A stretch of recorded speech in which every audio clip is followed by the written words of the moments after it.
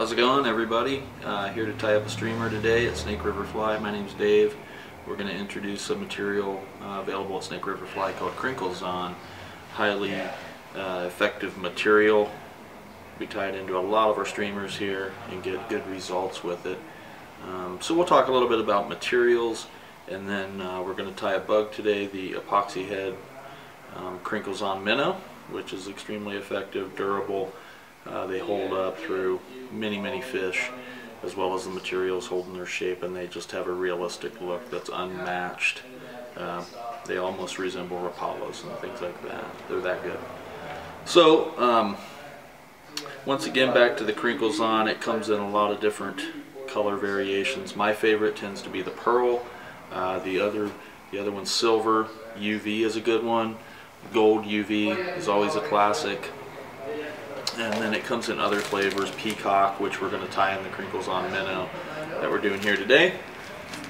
But it also comes in watermelon and some other colors too. So good fiber to work with, a lot of flash, makes a quick streamer. Onto the fly, we're going to use a saltwater hook, a pretty heavy duty streamer hook. We don't plan on losing these flies, they're going to hold up. So we're going to use a saltwater O'Shaughnessy style hook. Pretty beefy. The other thing is the monofilament thread I'm going to use. It's about 1 pound test. It is see-through, so when we epoxy over it, we're going to get a lot of visibility of the materials underneath, and that's what's going to create that really nice finish on our heads that allows us to see the Krinklezon underneath. The eyeballs that I'm going to use are going to be 3D eyes, so you can pick your color and size to match the style of bug. A couple schlappen feathers or feathers to run a lateral line, and I think that's about it, so we'll try to get into it. Alright, here we go. Back at the vise, we've got our O'Shaughnessy style saltwater hook in there, pretty heavy duty, not going to bend out on big fish. Using my monofilament thread.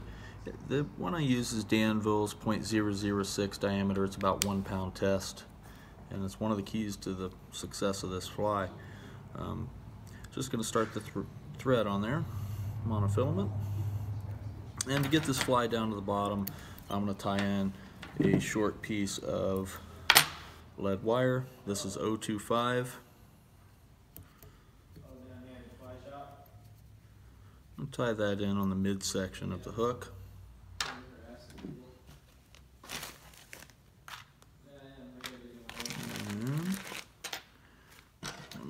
Pliers here. Give it a quick wrap.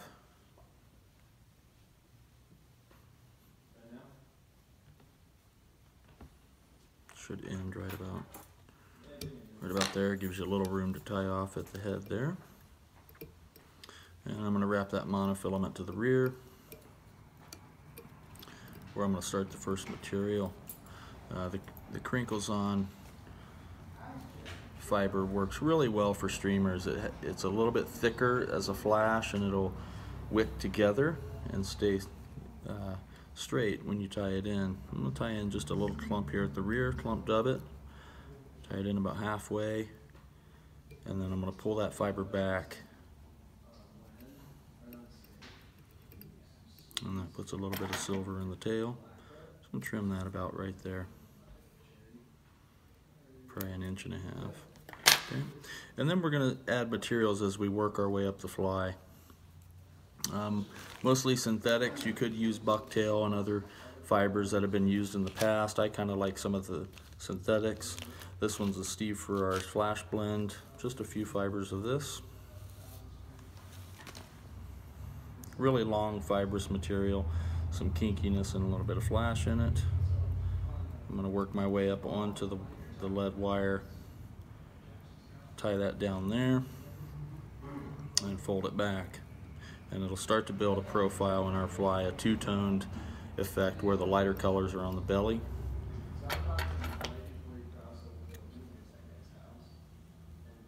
and the darker colors are on the top. This one we're going to have a lot of olive in it. So for the belly, I'm going to use the pearl Krinklezon fiber all the way to the head.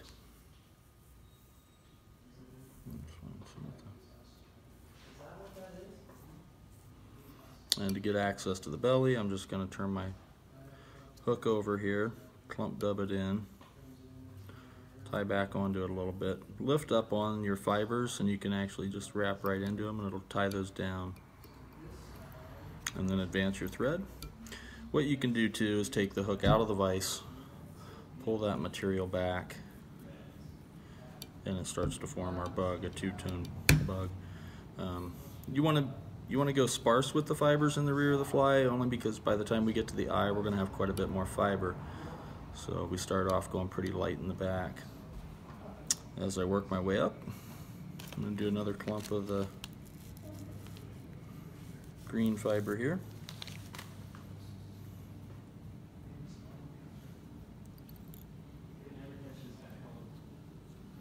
Tie that in, wrap back onto it, keep advancing.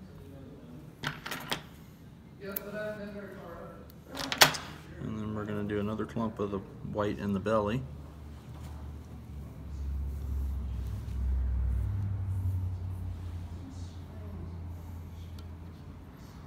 And what I'm doing is letting some of those fibers wrap about halfway around the hook so that we're getting coverage on our sides of our fly too.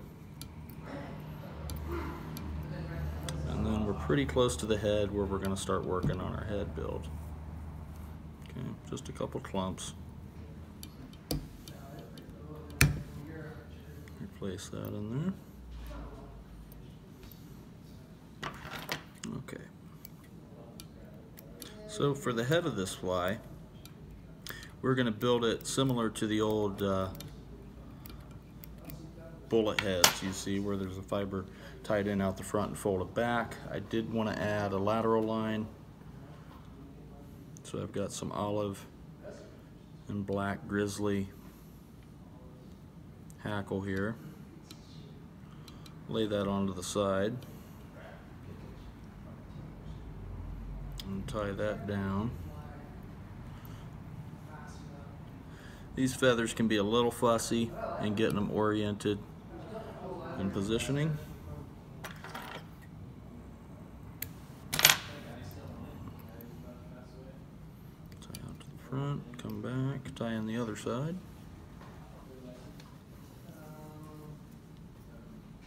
Match up the length there.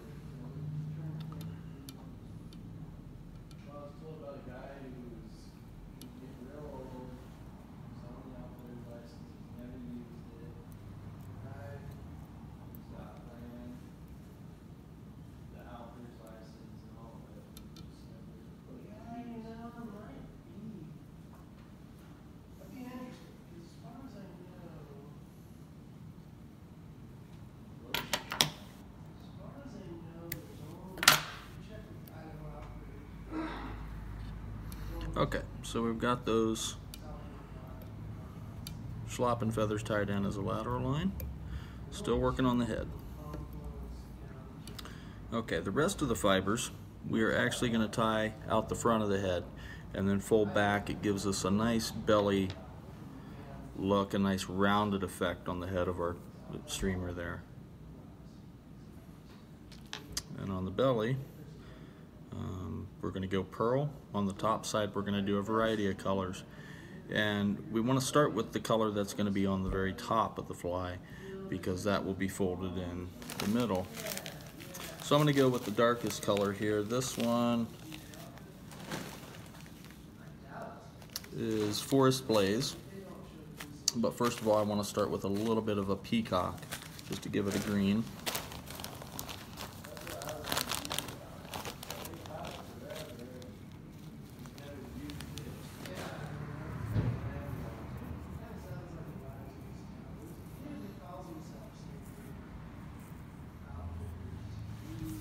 Right.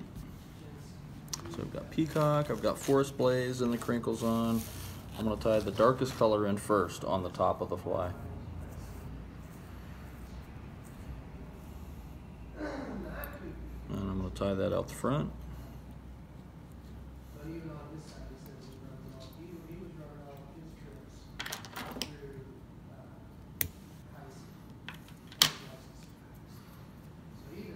Then I'm going to tie in the peacock on top of that. And you're starting to build up some thickness there. That's alright. Cut out that extra. And then we'll do a little bit of gold crinkles on this. Will just add a little bit of a highlight. It's got some UV in it as well. And that'll create a nice medium between the olive we have in the back. Build back onto that. So we've thrown all that material out the front.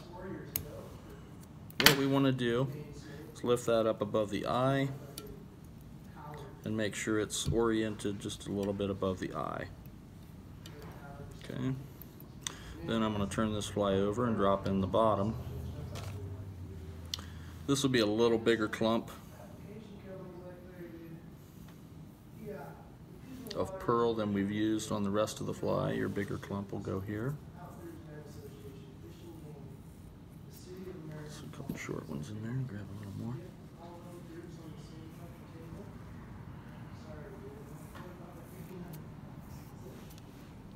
So we've got our pearl crinkles on that we're also going to put on the belly.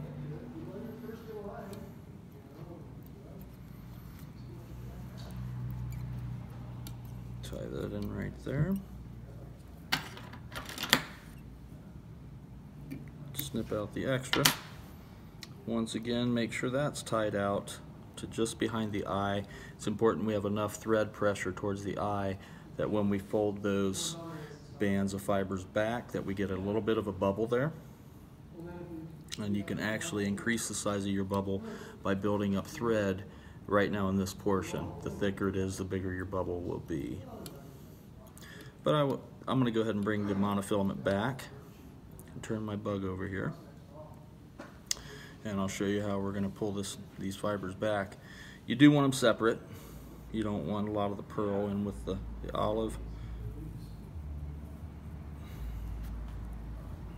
Okay. And I'm going to do the belly first, so I'll flip it over. Pull back the belly. Put enough pressure on all those fibers. My thread is already back at the rear portion of the head, and I can drop a nice solid thread wrap, only a couple of them there. You're going to have some extra fibers sticking around in other places. Just try to control those.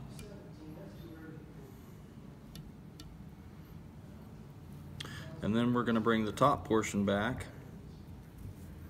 Keep all those fibers in one thick band. You're going to have a couple stragglers. We'll deal with those here in a minute. But just pull all those back together as one band. Tie them down as one group.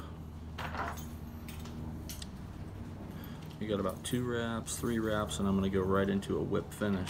Thanks, sir. Yeah. Next week sometime. I try to do a single layer of thread wraps so that max visibility will come through that monofilament. And I'm going to tie off the head there. One thing that's kind of nice about the profile of the head is if you were to pinch it here, it's actually got some flat sides on the sides of the head where we're going to glue the eyeballs. Any straggler fibers you would want to cut out at this point and start to make that head look a little bit tighter. When we do epoxy over it, you don't want any loose ends sticking out, or they could do something funky to your epoxy. In fact, you can even take the fly out of the vise at this point, pull back those pearl fibers underneath, and you start to get a nice two-tone separation in your color there. I'm going to reinsert the fly into the vise. A couple more stragglers kind of popped out. Get rid of them as we're prepping the head to be epoxied. Okay, 2 steps I like to do, and this adds a pretty cool look to the fly, is a gill set and some eyeballs. I'll save most of my trimming for the end of the fly, but we can trim a few of them now. And you're starting to build a real nice taper. Once again, all this is going to be trimmable. Okay. So to put gills onto this bug, a little trick I like using, I grab a toothpick, some red acrylic paint, a nice gill color. I'll just dip that toothpick in the paint, come underneath here,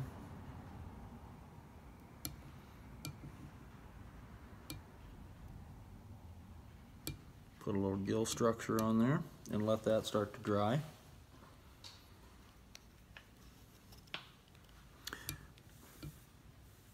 And as that is drying, I'm going to put the eyeballs on. This one, it looks like these are 6mm 3D eyes. I'll put a little bit of super glue. This is Zap gel. Dries really quickly, pretty easy to work with.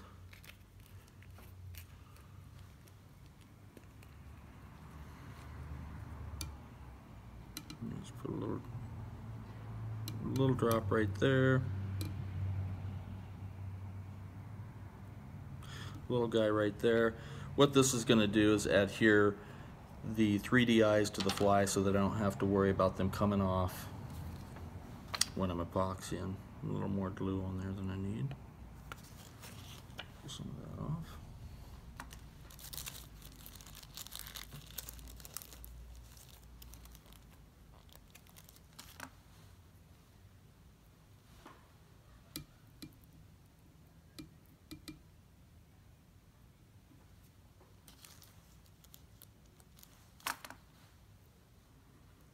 The 3D eyes will just stick on the sides here.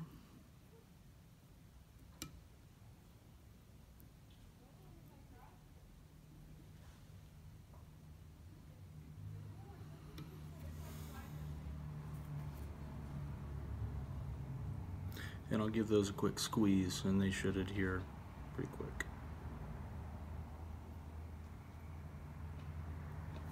Okay, nice and solid. I'm ready for epoxy. Cleaned up the head. If you do have any stragglers, get them now. That looks good to me. All right. So for the epoxy, using Zap-A-Gap or Zap Z-Epoxy 5-minute, dries clear, hardens really well. The durability of the flies after you do an epoxy head is second to none. I'm going to go ahead and mix the epoxy. Takes about a minute. I'll mix for about 1 to 2 minutes, apply it on the head for about 1 minute or 2, and then spin it for about 1 minute and it should be done.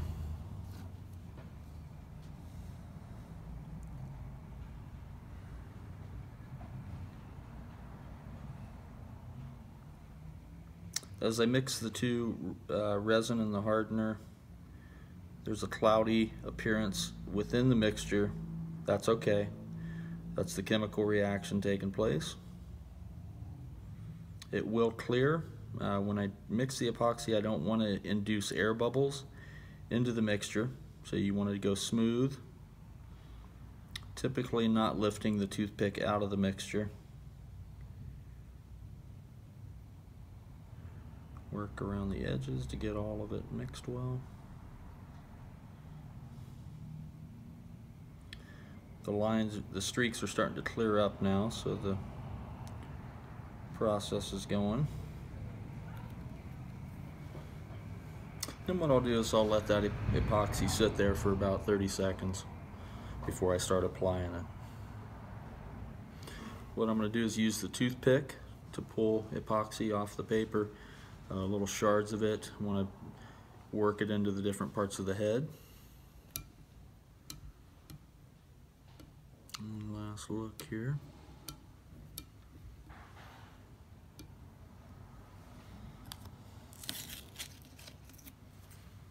And then I'll grab a little smear.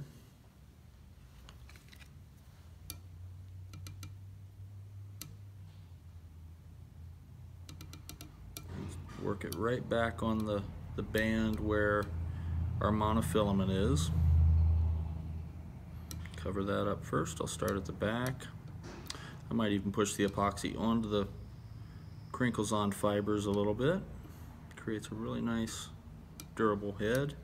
And then I'm going to work the epoxy forward, up over the eyes to encase them completely. I'm not trying to really bulk up the head, but I do want it to look smooth. So the idea is get all that epoxy on there in about a minute or so, and then work with it the last minute as it starts to set up.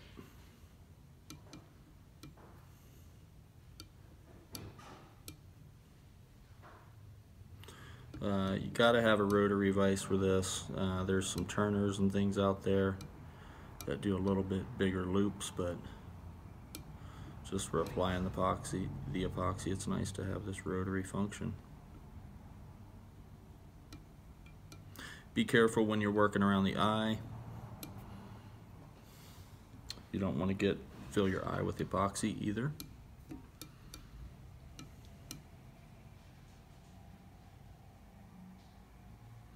By now, most of my epoxy is approximately where I want it. I've got about the volume of epoxy on there as well.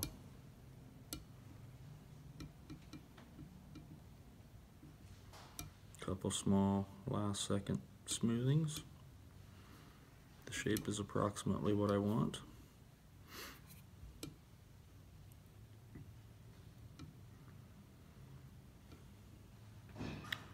And then I'm just going to sit here for about a minute and let it set up. So once we've got the epoxy to set up, it's still a little bit tacky. My suggestion is, you know, put it in a drying rack. You don't have to keep rotating it, but put it on something where it can sit overnight and let that cure, and then you'll get a tack-free head. Okay. The last step that I'll normally do is take and shapely up some of the Krinklezon. It's a really trimmable fiber.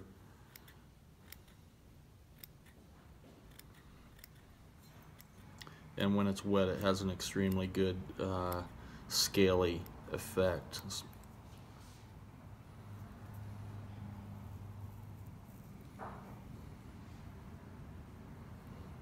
Take a little off the top here. Give it a little more profile, and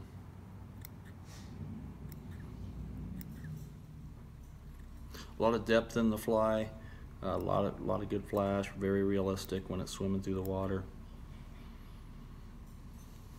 Yeah, that's the epoxy-headed minnow with Krinklezon from Snake River Fly. Bring it down.